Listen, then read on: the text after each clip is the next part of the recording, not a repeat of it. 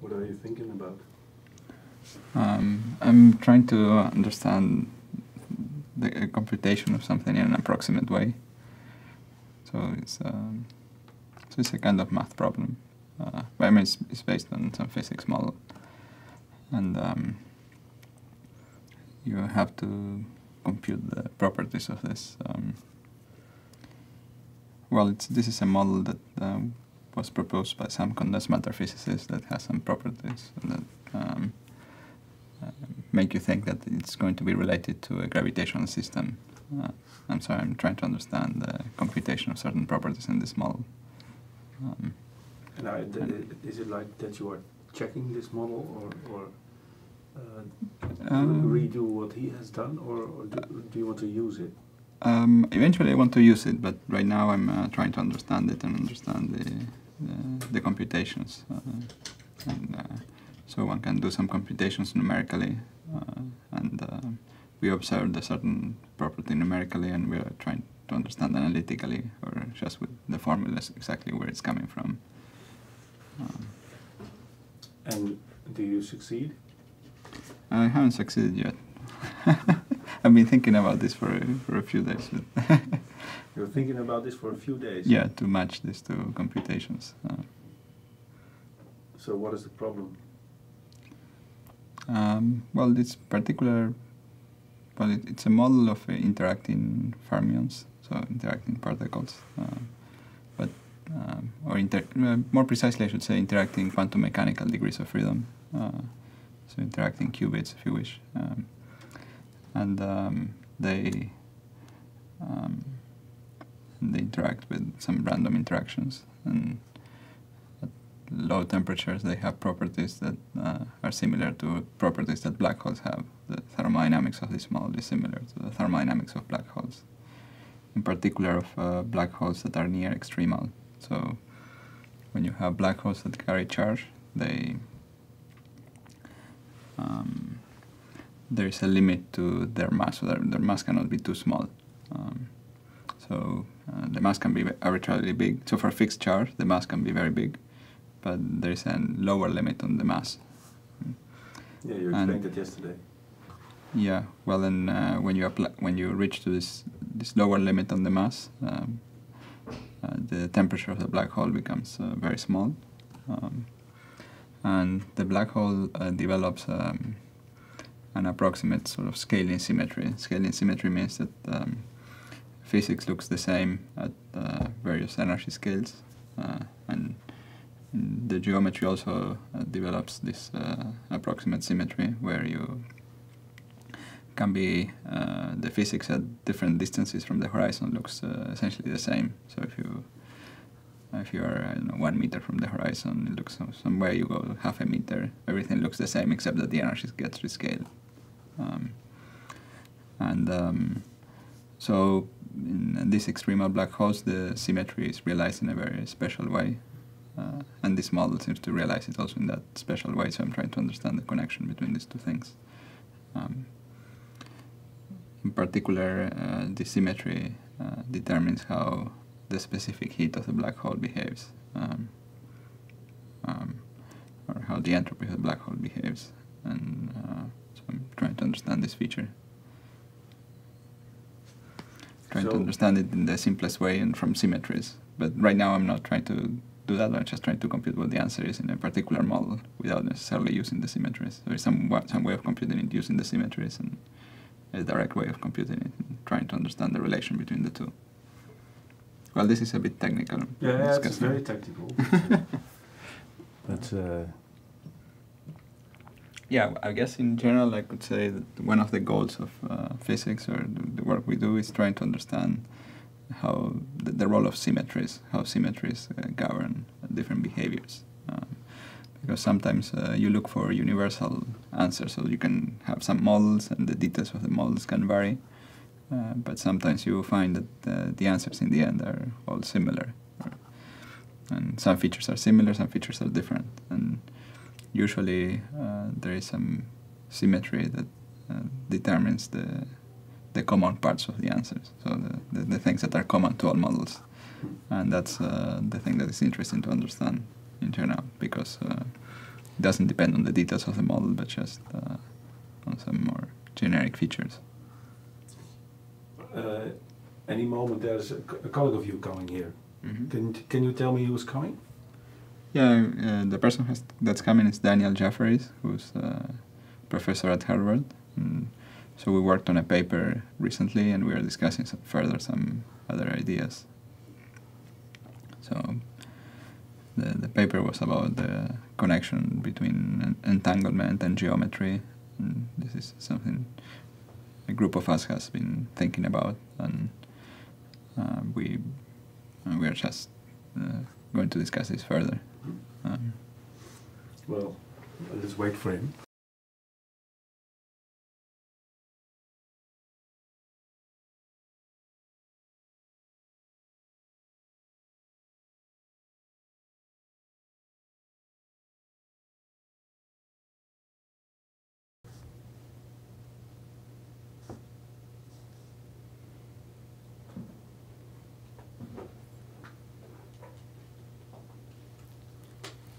We are doing this reconstruction from all the local operators here. Right? Well, at least in principle, all the local operators everywhere are sufficient. But in this case, because you have U1 symmetry, I think the mirrors are kind of local.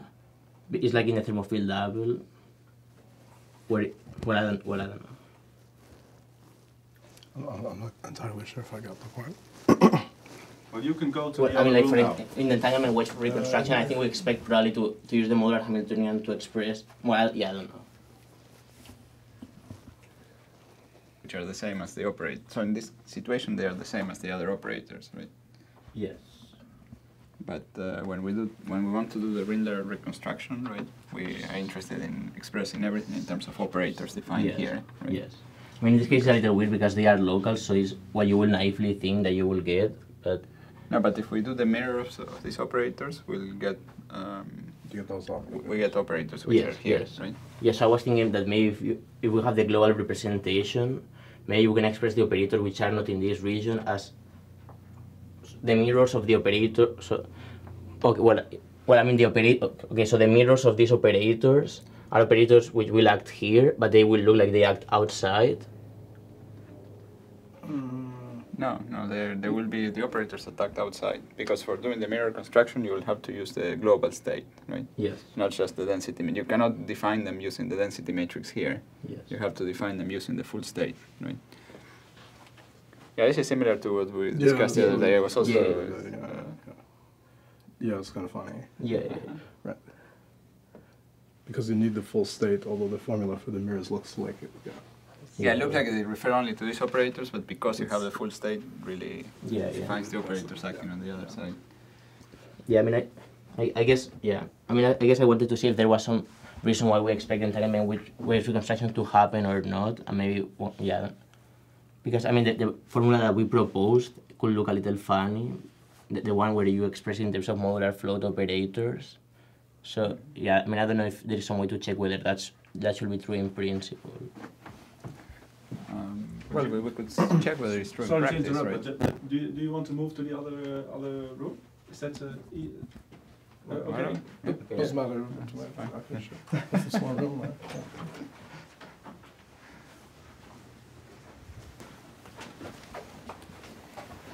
Well, right, I mean, like, for instance, you don't expect to Rindler reconstruct the operators outside the Rindler wedge. Yes. Seems like sounds so. Yes, I mean, with entanglement wedge, it's hard to see what you, Yeah, I mean, but. The spectrum is a fundamental outputs. Yes. Yes. Something like. Well, you know, given. But I mean, in the paper that Arlo and she I mean, Shidong and Aaron Wall wrote, they wrote some kind of formula, although it's a formula that's not very explicit exactly. What you mean in their last paper? In the last paper, which I didn't entirely understand actually. Okay, I think that for my understanding, the last paper we could sum it up in two lines from our perspective, which is just to say that if you act with a unit, so I think what they are saying is that if you have the entanglement wedge, so this is R B, and this is. So I think what they are saying is that if you act with a unitary here, a unitary of a local operator here, this doesn't change the density. This doesn't change the. Okay, so first the relative entropy of. So it doesn't change the relative entropy in the bulk of RB. So it doesn't change the relative. So the relative entropy in the bulk of R, in the boundary of R, doesn't change. Yep. So then they conclude that this operator commutes with all the operators here. I think that's all they say. In some sense. Yes. So what formula did you see? Did you say? Well, maybe. Okay, I don't know. I'm not sure if I saw it in the paper, or if Dan Harlow said it to me now, actually. But it wasn't very explicit anyway. Like, he didn't write the formula on the board, but he said something like, if you knew the mapping between.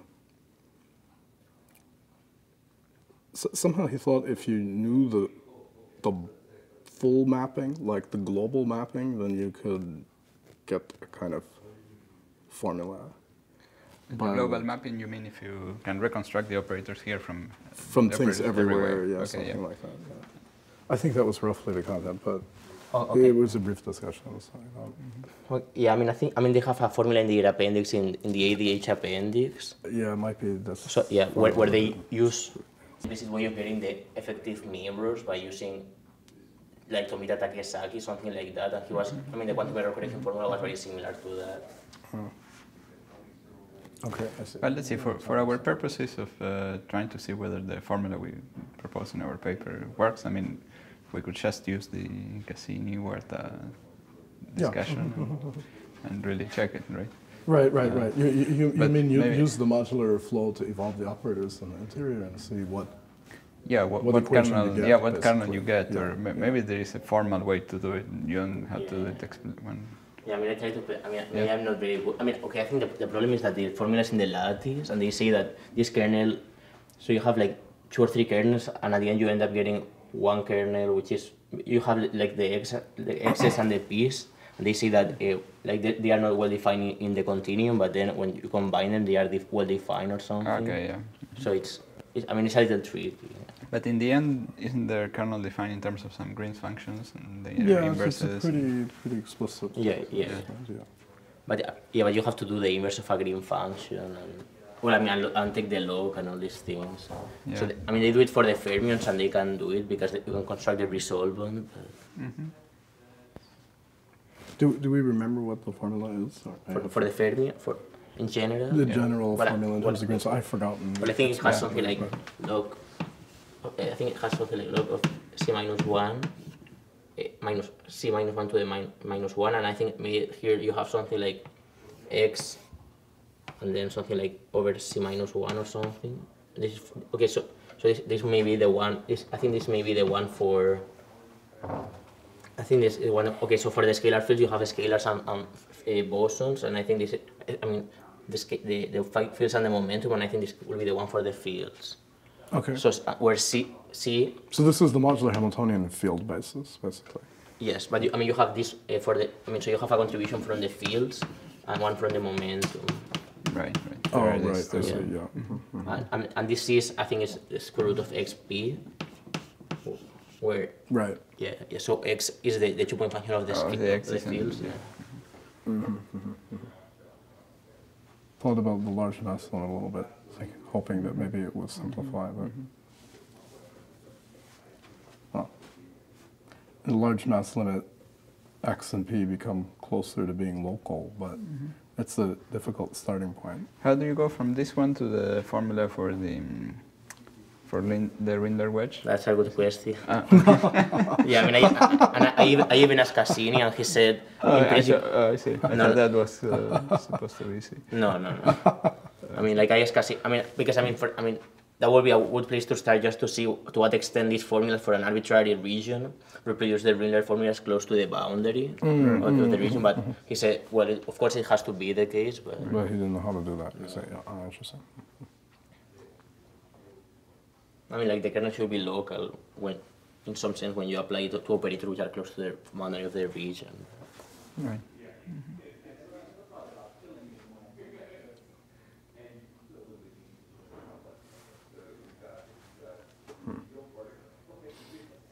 Yeah, it's hard to Well, I guess if one How to use could this show that formula. it obeys a certain differential equation, or yeah, of course, it's. Yeah. But maybe there's a.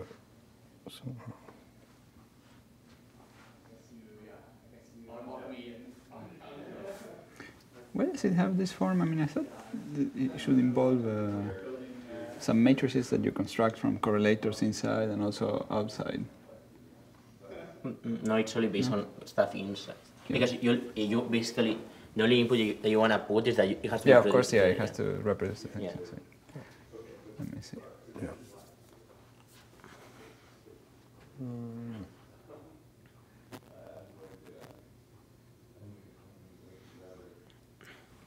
I mean, when you. Yeah, I mean, I was thinking. Yeah, I think there could be some implicit equation, but yeah.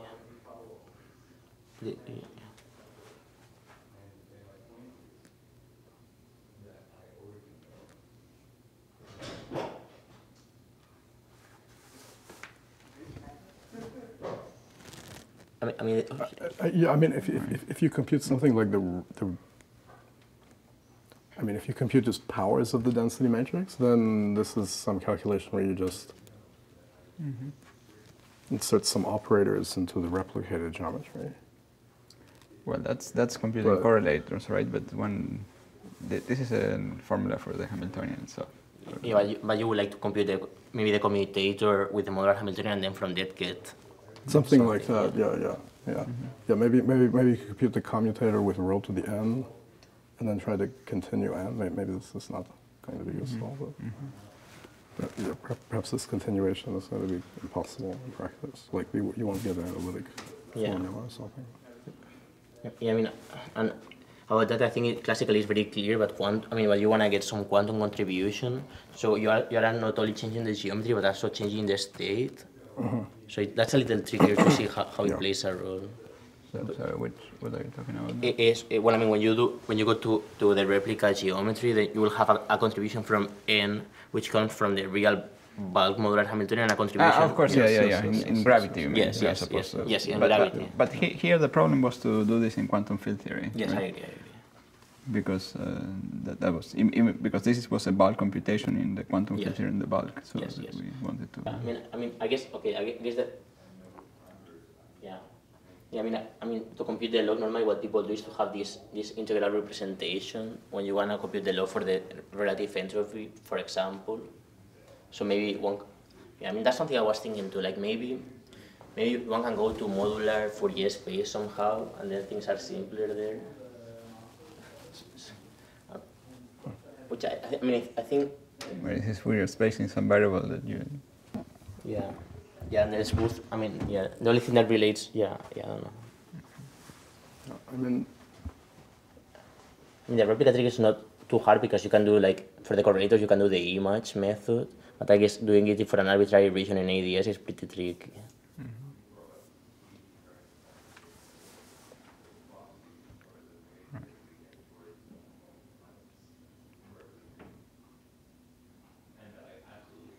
Well, the simplest, I think, situation would be the simplest thing would be to see whether this can be related to a slightly more explicit formula and.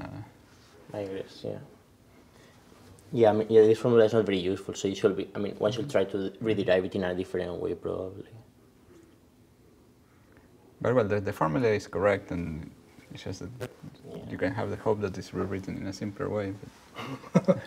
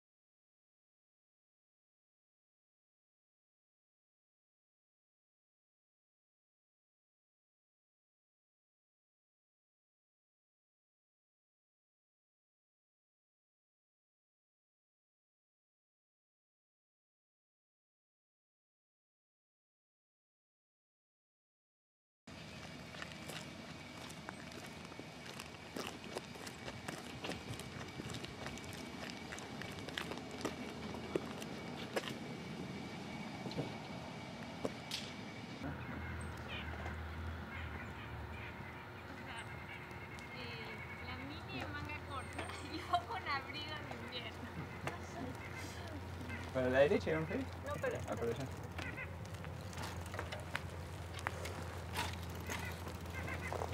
Pero la mía le va a dar frío hoy. Vamos a ver para allá ahora. Para la derecha. No sé, derecha, derecha. Después la derecha.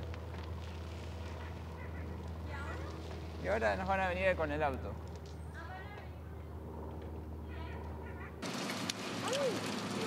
Chicos, vénganse más cerca.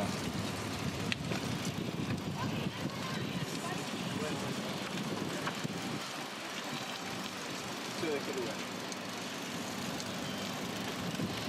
La mini que divina.